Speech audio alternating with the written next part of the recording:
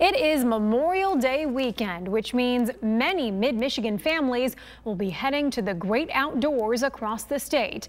But there's one little thing to keep in mind. Michigan is seeing a big uptick in ticks. TV5's Rachel McCrary tells us how to spot them to keep you, your family, and your pets safe.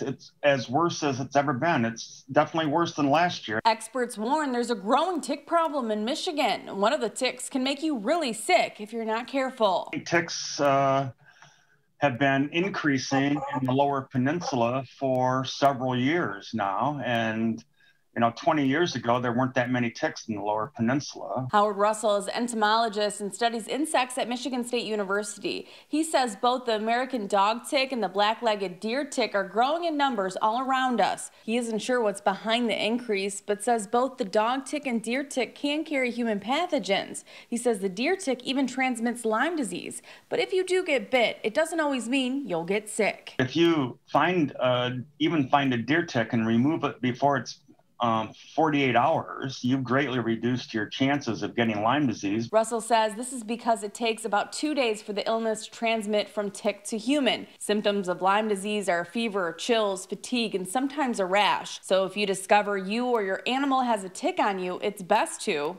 you should pull it off you, right? So grab it, use a pair of tweezers is the best way. Grab it right where it's attached to the skin and firmly pull it off. And Russell adds that you should wash your clothes after being in a wooded area and do a thorough tick check. This should also be done on any animals that were with you. You just have to be, recognize that ticks are there and make sure you look for them when you get back. In Genesee County, Rachel McCrary, WNEM, TV5.